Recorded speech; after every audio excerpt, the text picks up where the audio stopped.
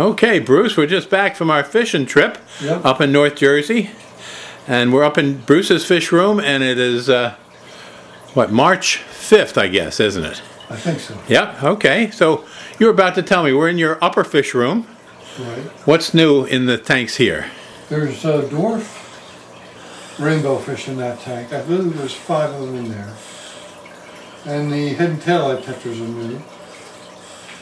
Wow, look at the plant growth. That CO2 treatment that you're using on this tank is really doing a job. And so we almost have to take your word for it that the fish are in there. I can see some cardinals, some tetras, and certainly the discus look beautiful, as they always do. And so let me see. I'm not using the tripod, so there's going to be a little bit of bouncing around here. Sorry about that. And so look at those discus. Don't they look beautiful? Yeah. Let me see if I zoom in, if I can get a decent picture of them for you. Are those from Disc Madness? Every one of them, yep. Yep. I like the electric blue, the best of all of them. Okay. That color. He's the smallest one in there. Well, that and your Amazon sword plant is taking over that tank, much like mine are. But look at the baby Amazon swords coming off that. I know.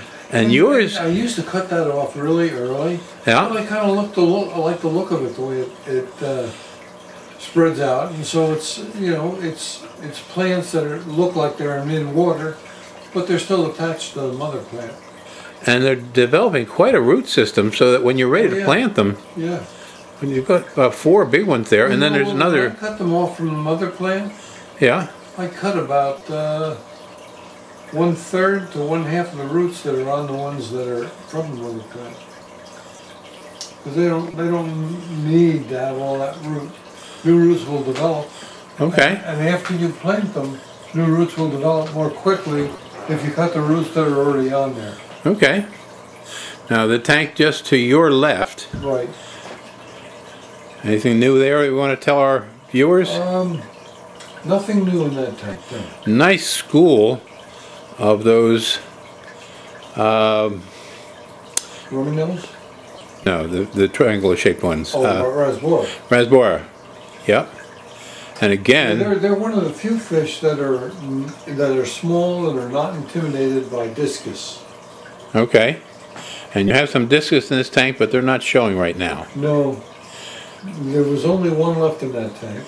All right. And he died a little while back. Oh, so that's why we don't see any discus in there. Showing up much better at this point. And look I don't know why he died. And is that just one? You're always going to have some attrition. Yep.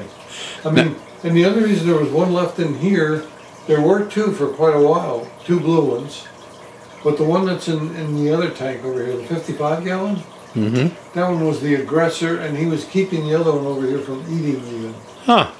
So I took him out and put him in with the bigger ones, and he holds his own against them.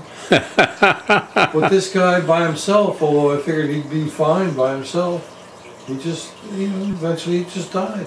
Every one of those fish has its own personality, doesn't it? They do. Yep.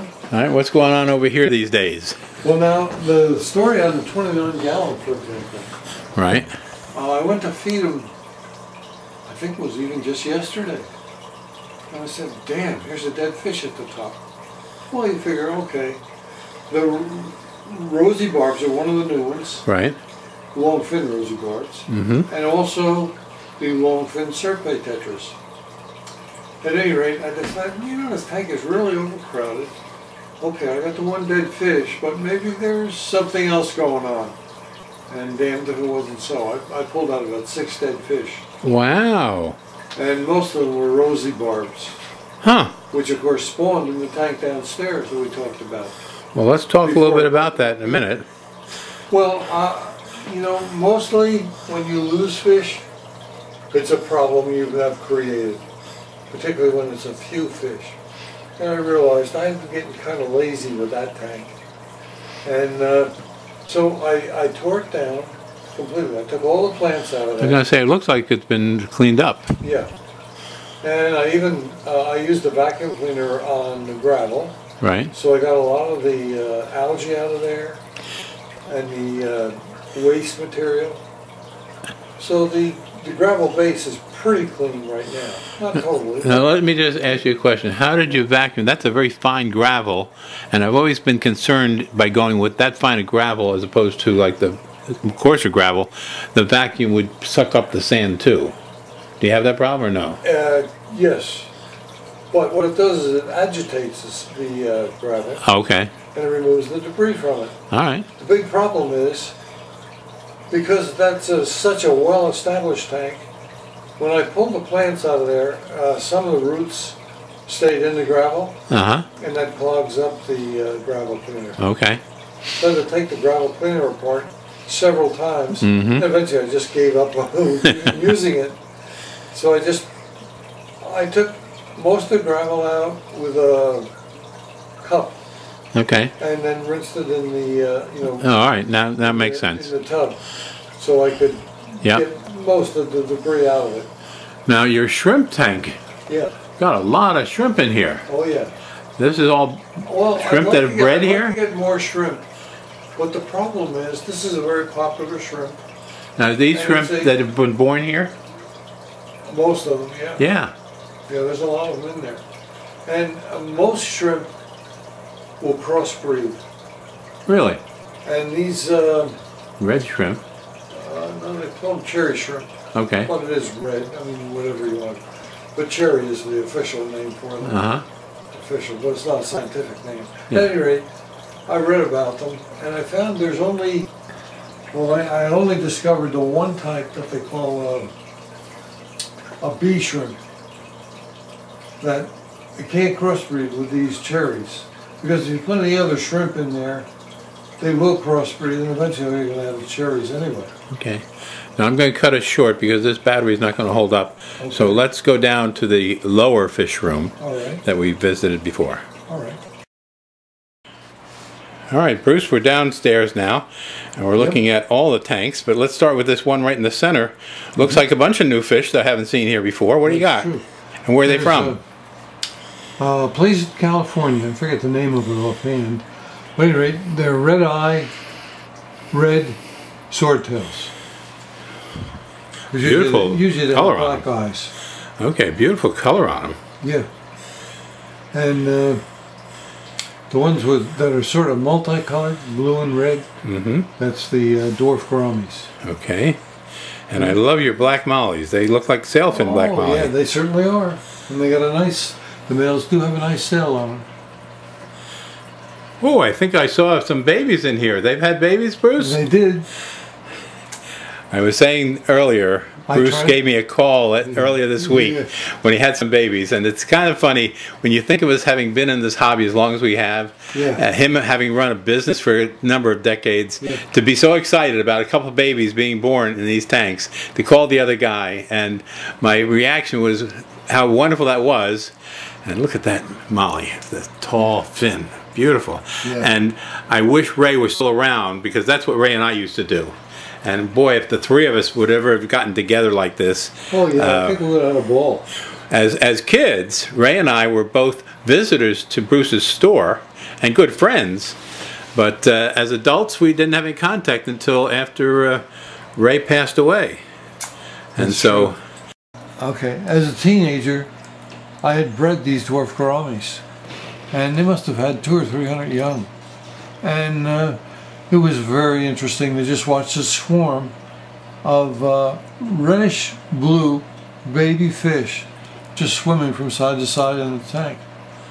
It was kind of exciting. And how many of them did you get to grow up into anything that lasted? Well, eventually, not all 300, about no. A lot of attrition along the way, and so I ended up with about 25 grow-ups. Wow, that's pretty darn great. Yeah. And that's when you were a teenager, before you had your tropical fish store. Before I ever started in business, yep. That's amazing. Thanks for sharing, Bruce. Yep. I'm going to move to the right here, Bruce. Okay. And so we're looking at, again, another 10-gallon tank. This one with... I see two black angels. There's two more in there besides those two. Okay, they're hiding in the back. These two are intimidators, and they've already laid eggs once. Really? Yeah. Okay. But as expected, oftentimes the first batch they lay, they're kind of unsure what to do, which, you know, you would think everything it would just be nature would take over and they'd almost instinctively know what to do. But at any rate, few of the eggs started to decay. Right. And usually what they do is they just eat those eggs and then they continue to fan the others and then they'll hatch out. But oftentimes they get upset and they just destroy all the eggs and eat them. And that's what happened. You know, it looks like these two in front are keeping the other two. Look at the beautiful finish on that. On that tube for the filter. Ah, really?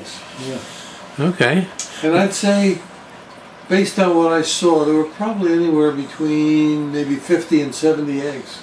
Wow. So for a first spawning with immature angelfish, that's pretty good size. I love your sailfin black molly. I haven't seen one with that yellow tinge on the dorsal fin in a long while. That's not yellow, it's gold. It's gold, excuse me. Coming down to... I only get the top of the line fish. Not yellow, gold. So listen, you haven't bought fish online before, have you? No, I have not. And so what would you say to your experience this time around, where you're starting to go beyond our local stores? I have more confidence in them, particularly this outfit. But those bass that are over there, that was the first fish that I bought. Right, I remember that. From a place in Arizona. There's still 2 of them left out of the 6 that I ordered. 1 arrived dead, which I got credit for. Okay. And 3 others just succumbed because all they'll eat is live food. I've tried frozen food of all different kinds. But you've been growing those microworms, for example. They seem to have been eating those. I do that, and they still get some of the feed off the plants where bacteria growth will occur. But these 2 that are left, I think, are fairly strong, but I think they're 2 males also, so I'm not getting any production. Now, down in one of the 29s here, right, we see a school of black neons. Yep. Some serpae in front of that school. I don't know if we're going to catch them on the video much or not. And again, one of those Amazon swords. You remember that when we stopped at Absolutely Fish? Yeah. And I pointed out the turtle that was in one tank? Yeah. And his color, and the gravel? Yeah. And how they complemented each other? Well, you see, most everything in that tank with the black neons is either black or white. Except for the blue betta. Would be the betta. Beautiful blue. But most everything else is either black or white, or black and white. I see, okay. And with a black background as I see it, either that or I'm looking through the black wall. Black background, yes. Alright, coming down to the end of the room tank. Right. I see some discus, the one discus, beautiful. Discus, yeah, he's another one that was, for some reason, the blue discus seemed to be more aggressive. And I'm looking at your betta here. The elephant ear betta is showing off, along with some. What am I looking at here? The 5 in the front. Oh, I know what they are. Not Crebensis. No. Yeah, right. And the younger deers, we wouldn't have had that problem. No, we didn't know right away. But look at the size of that Amazon sword plant there, and it's sending off babies. Yep. And again, you have one of the babies is almost a full adult. Could be planted if you wanted to. Well, the next time I go to discus place, I'm going to bring them some of those Amazons that are growing off the mother plant. And it's just going to be a gift because rams. Rams. That's what those are. Easy. Yep. And these German rams, if I recall, we got them at Dismantled, so. did we? Yeah, I got them at the discus place. I love them. I put them in the tank. They do well, and then I don't notice them for a while, and then I realize they're not there anymore. Yeah, well, I had 6 of them originally. I'm now down to 4. I think I counted 5. No, 4. No, there's 5. Maybe some of the water perimeters are not as much to their liking as. Well, you got 5 of them in there, Bruce. So you only lost 1. Oh, all right. I thought it was 2. I love your betta. Beautiful colors in that betta. Yeah, it is. It's a nice multicolored pattern. And the light behind is letting us see the fins very nicely. Yeah. And we both... He thinks he's peaking the hill in that tank. And then he comes up to other fish and they just kind of wander away from him like, who do you think you are? Yeah, exactly. All right. I do see one of those batis. Yeah. Right there in the center. And that blue mark on the one side of him there, I don't know what that is. Huh. All right. I mean, when I first ordered them and they came in, he had that, and it has never left. I'm going to switch down the other side of you so I can get the other tanks. And so, for those who are new to our video, we're talking 7 10-gallon tanks and 2 29s in this room specially built. Watch over here. Feel down below. You feel that metal piece on the bed? Okay. Sometimes you can get your all right. Foot stuck in that, so just be careful with that. Now we're moving to the left of that first tank we were looking at with all those fish in it. Right. And what am I looking at here? Anything in this tank, or are we empty? No, that's an empty tank. Plants are doing beautifully. It's waiting for fish from California again that they didn't ship initially that I paid for. Okay. And it said they would ship them within the next 2 weeks. So hopefully next week, Rickovi, killifish, and featherfins. All right. And they didn't charge you for the split of the order, but then again, you had free shipping because you bought enough the first. Right, $149 or more, and your shipping is free. And it got here safely, no problem at all. No problem at all. Well, you know, the one problem I did have was the delivery guy. He rang the doorbell. I think he rang the doorbell, put the box down, and headed back to his truck. Because by the time I got to the door, he was gone. And you're supposed to be able to sign for him so you get the guarantee, 14-day guarantee. So I called the company. I said I opened the box. The fish are doing fine, but that's the experience I had with the delivery guy. Huh. I said, do I still get the guarantee? And she said, not a problem. Good. Good. That's what they should do. Now in this last tank, I see a couple guppies, a half black female, looks beautiful. Yeah. And a bright red or orange male. Yeah, which I got from that other place we went to, the first place we went to today, and couldn't find any of the good quality guppies like I had seen when I went there the first time. So again, we wound up not buying anything at that place. The plants in this tank are doing so beautifully. Yeah. And that tank has salt in it. Oh, really? Yeah. Because the guy up there told me that, I said, how much salt do you put in the tank? He said, a tablespoon every 5 gallons. As a general thing, or just because of no, he said the fish that you're... it's a live bearer, and that's what he recommended to use with them. Well, and then you get the baby fish over there? Yes, I do. I don't know if we're going to see them on camera, but I'm in close. Okay. And so between, and the black molly babies are there against the black background. I don't know if we see them. But what are the other babies? This was a surprise, right? Yeah, right. Rosy barbs. Rosy barbs, which you had in one of the tanks down here, and they laid eggs. Yeah. Well, 6 of them were down here. Okay. And they were transferred to 29-gallon up top. But that's the one I had the trouble with, and it was mostly rosy barbs that died. And I think I lost 1 or 2 of the long fin serpes as well. Okay. Which I don't know if we're going to see the babies on there or not, but I went in nice and close, and I think it stayed in focus. Yeah. So, just to give you that overall sense of the room again, and talking about what we did today, we went on a fishing trip like Ray and I used to go on all the time. We went from central New Jersey, I would call it. Bruce lives in Metuchen, which is around the Woodbridge, Edison area. I come up from Burlington, so I'm about 45 minutes south of that. And this time we went about an hour north, up into, across into Nyack, New York. Yep. And we visited one particular fish store. They're kind of disappointed, but it was always fun going in any of these stores. And then we used the phone to see if we could find other tropical fish stores in the local area. And we found 2 others. The next one, I would say, was very nicely kept up. Price of things were much higher than we would normally see. Yeah, a lot higher. But a couple of young people got a good store, and they bring back memories for you, Bruce, when you used to have your store? Yeah. And I think the thing that I did discover today was some of the old-time supplies that I used to use. Apparently manufacturers aren't even making them anymore, such as brass gang valves.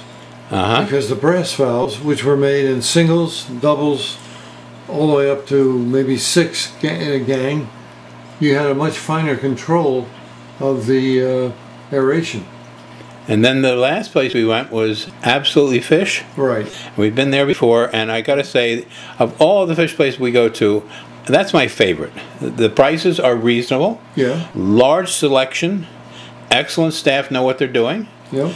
And I must admit, I ventured out, and I'm going to have to go look up the name of that type of fish that I bought. And the first time we went there, I had been there only once before, and because we discovered it late, and it was hard to get the entrance into it, I did the curb jump to get in there, the parking lot, with horns blaring behind me. And since then, Jimmy hasn't let me drive. Well, we have a good time, a lot of good memories, and it's a fun day. A lot of BS going on today. And so we both bought a betta. Are you going to put your betta in something that I can see, or not yet? Not yet. Okay. I'll probably put them in those 2 guppies. All right, we'll have to see it next time we're here then. Yeah. All right, Bruce, great day. Yep. And it's funny, we were just talking about coming in. We don't have to buy fish to be a great day. No. It's a good time being together, sharing memories from when I was young in Metuchen, and Bruce was a little bit older and had his fish store that we went to all the time. Yep. And so they're great memories of a nice little town, Metuchen. And it was just time spent together. We had a KFC lunch together. Yeah. We visited 3 fish stores, and we didn't get stuck in traffic, which is a good thing. Yeah. So well, we did see some bad traffic going the other way each time, which was good. Thank goodness. Yeah. All right. Bruce, thank you for this trip. This has been another episode of Jim's Fish Room Update, visiting with Bruce in his fish room. And what's your assignment for tonight? To look up what is water. That's right. So any of you out there are interested, you look up what is water also. It's a commencement speech for a college graduating class. Very interesting. The title is misleading, but well worth seeing. All right. We'll see you there, and visit you next time. Bye. Yep.